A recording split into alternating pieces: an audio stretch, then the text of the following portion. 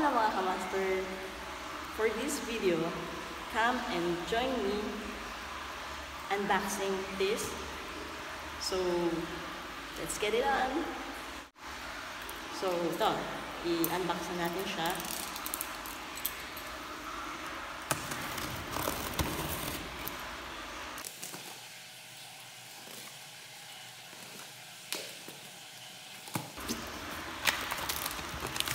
Alright, so on this box is, so ito, full pack siya. So i-check natin kung ano-ano yung laman.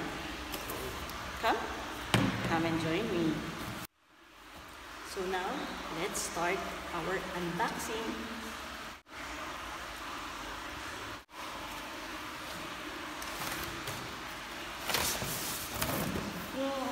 Alright, so the first box is the tripod. So we can use it on our vlogging. So let's check what's inside.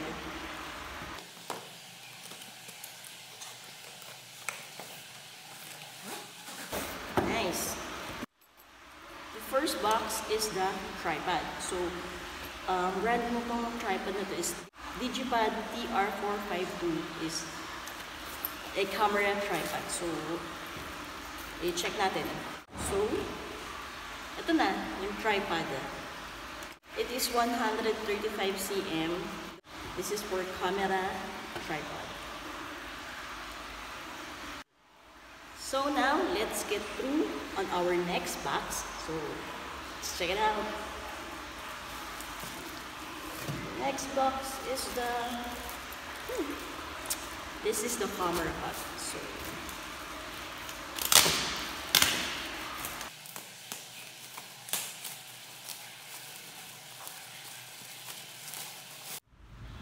the second item is a camera bag. So this is Nikon camera bag. So check natin yung laman. What's inside in the camera bag is, let's check it out. There's a camera cleaner, so for camera use. The next is camera grip. So you put the camera here, so grip. The third item on our camera bag is the camera filter. So ito, may mga iba't ibang color filter para dun sa camera natin. So may white, may orange, and may blue. So pang scenery effect ito. So yan. Then the fourth item is the UV filter. So for the camera, meron siyang UV filter.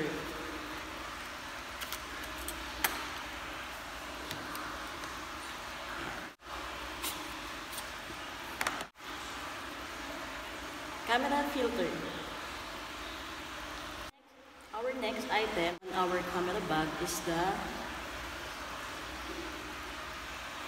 memory card reader. So whenever we need to view our picture or our video on our computer, so we can use the memory card reader. The next item on our camera bag is the LCD protector of our camera.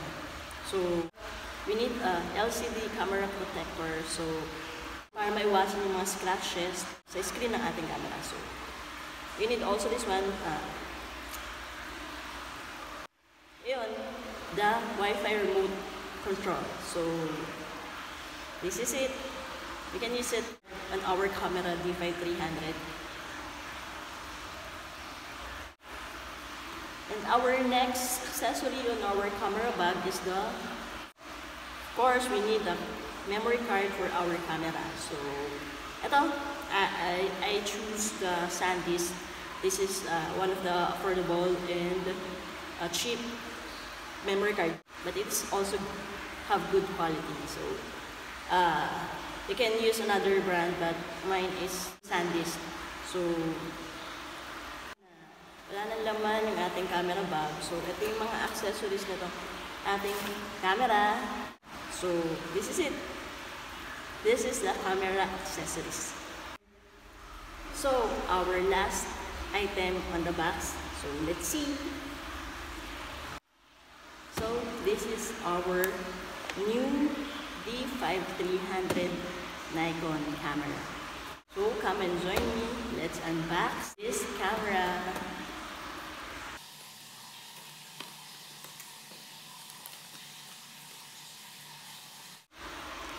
So, I choose Nikon D5300 for my personal use for my vlogging and video making. And as per naman din sa mga nabasa ko at napanood ko mga reviews, D5300 Nikon is a good camera, especially in photo taking. And one of the thing din kung bakit napili ko sa Nikon D5300 because of its price. Nikon D5300 is one of the affordable and cheap, but one of the good camera in the market today. So, samahan niyo ako. Let's check what's inside of the box. So, ito yung mga papeles niya. So, ayan, mga papeles.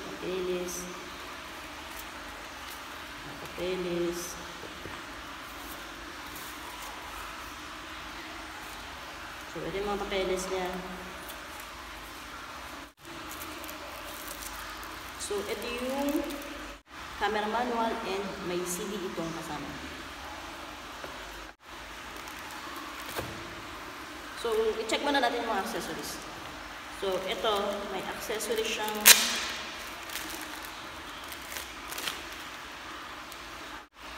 so, may camera strap siya. Put it here, then the camera. So, yan. Camera strap. The next accessories in the box is the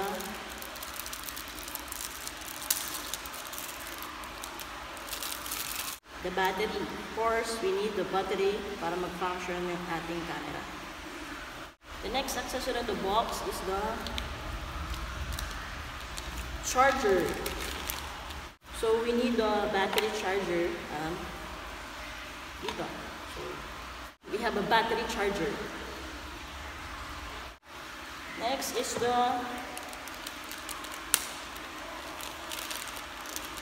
may inclusion siya audio-video cable. The next is the USB cable. So, the next accessories is the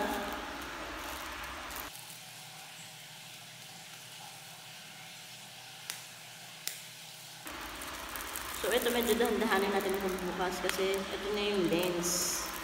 Ito na yung camera lens. So, medyo fragile siya.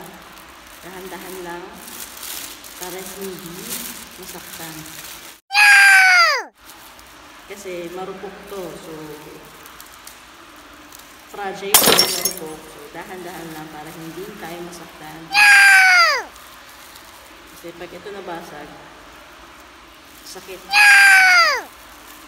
So, ito. Dahan-dahan lang. So, ito na nga yung ating Nikon camera lens. So, ang specs nito is, ito makikita nyo, AF-P Nikkor 18-55mm. So, yun yung capability niya. 18 to 55 mm. So, ito na yung ating Nikon camera lens. So, ang pinaka-last dito sa box natin na bubuksan is of course, the camera. So, let's check it out. So, ito na nga siya. Dahan-dahan lang ulit tayo kasi mahirap na baka masaktan tayo.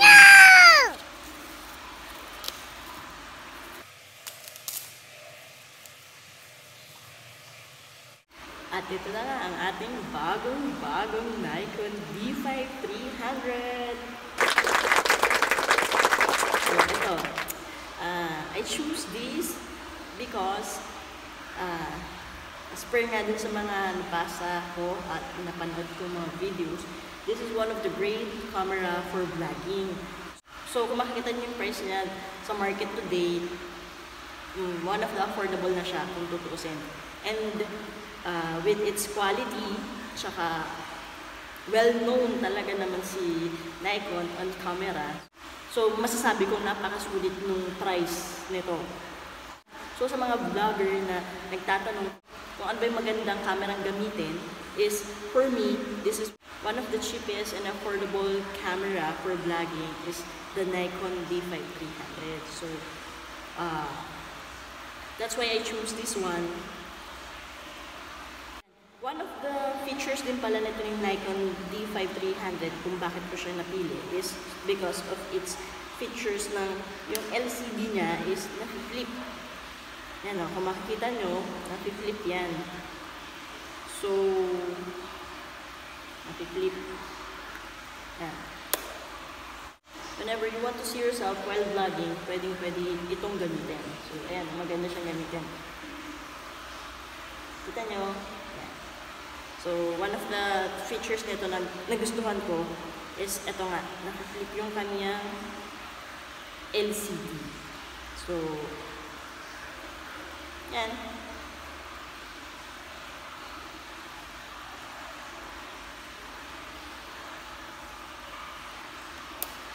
So, ayun na nga. Thank you for watching mga kamaster. I hope you have an idea kung ano yung magandang camera na gamitin for vlogging. So, eto, this is my personal view only. So, nasa inyo pa rin kung ano yung gusto nyong gamitin.